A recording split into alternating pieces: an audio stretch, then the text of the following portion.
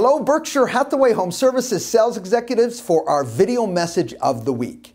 All right, this week's message is very powerful. I entitled it, Conquering Your Fears and Change Your Life Forever. Now, my goal today is to give you some insight of how you could break through any fear that you have. But to start, I have a few questions for you. And I guess one very important question is, what is your number one fear? As you think about fears, what's that number one fear that really is inside of you that you think about on an ongoing basis?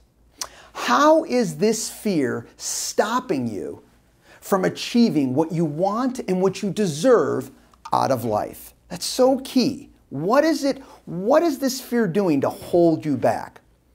If you had to think about this fear costing you something, what would be the cost that you would say this fear is costing you to carry it around with you on an ongoing basis? And what activities could you do to work past that particular fear? I'm going to share with you 4 ideas, basically 4 solutions that hopefully will help you work through this particular fear that you have. First one is meaningful conversations. A question: what conversations are you avoiding and with who? It may be an uncomfortable conversation, but it can be a meaningful conversation if you take the time to have it. How about physical activity? What physical activity are you not doing, are you avoiding, are you planning to do, but never get to it? Is it something that you've wanted to accomplish in your life, but you're fearful to do so? How about mental exercises? You know, maybe one of the fears that you have is really opening yourselves up into certain situations. So mentally, okay, to do that, to open you up or put yourself in what you would call an embarrassing situation, or it's perceived to be embarrassing, okay, to you, will hold you back, and that fear is holding on to you. And finally, for this key solution aspect is skill enhancement.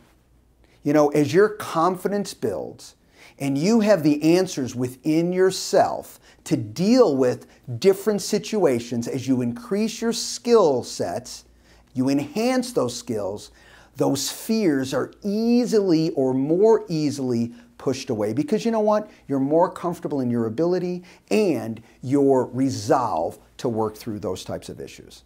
Now, in closing today, there's some rules of thumb that I want you to think about as you go through and you work past this particular fear. 1, you should not be comfortable, okay, when you work through these fears.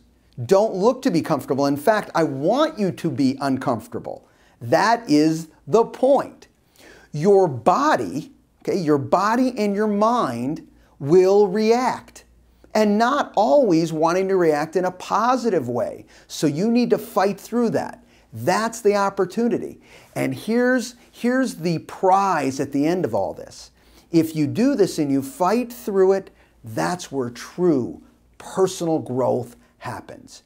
You get uncomfortable, you work through it, you stay with it, and you say, wow, that wasn't as scary and as fearful as I thought it would be. Have a great week, everybody, and we'll talk to you next week. Bye-bye.